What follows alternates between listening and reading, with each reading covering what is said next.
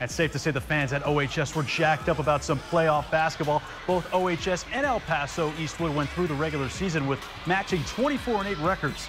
OHS opens up the second half with a bang as Jalen McCowan splashes one from deep three-point land. Coco Rose then for OH says, I know Valentine's Day is done with, but I'm going to use a little kiss off the glass for this bucket. In the fourth, the Broncos up by 7, and Rose finds LJ Willis, who fights through the contact and the foul. He would have himself a big game tonight. Rose on the next possession drives all the way in and gets this one to go down as well, and lets the folks know that boy is too small to guard him. The Broncos were strapping up on defense too. Here comes Ivan Carrion, who sends that shot onto Golder Ave, and that big-time block would seal it up for OHS. It's gold ball season. Yes, sir. As Big Red downs Eastwood with a 56-47 win to put that bi-district trophy on full display. And Willis, who had a nice second half offensively, well, he knows that defense is the key to winning these playoff games.